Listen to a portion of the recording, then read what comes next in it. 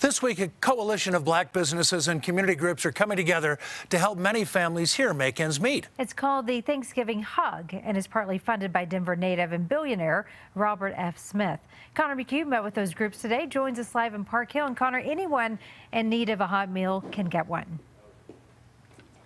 Yeah, Karen, for another hour tonight and another 4 hours tomorrow, anyone in need around the Denver area can come here to the old Park Hill Golf Club and get a meal like this that'll have turkey and ham and all of the fixins on the side. Now, here in the Denver area, giveaways like this on Thanksgiving are nothing new or out of the ordinary, but the coalition behind this one is something new.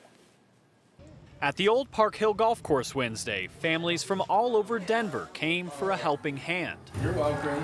Happy Thanksgiving. For some, these hot meals are a welcome relief amidst tough times. Others, like Latasha Britt, simply needed something after COVID changed the family plans. We have a full turkey and they said trimmings as well, so it's a great blessing. This meal giveaway is a first-time collaboration between several black businesses and community organizations, including the Struggle of Love, McBride Impact, and NAACP. We have turkey, we have ham. All meals come courtesy of Fatima Dickerson's famed Welton Street Cafe, despite currently being in between buildings. This has been difficult, but it's a joy to be here, still in community, still serving. Officially called the Thanksgiving Hug, this effort is partly funded by Denver native and black billionaire Robert F. Smith. The idea is to help community as inflation affects many aspects of life. It's starting to impact our traditions. So communities came together and said if there's a way that collectively we can have a larger impact, that's what we're working on right now.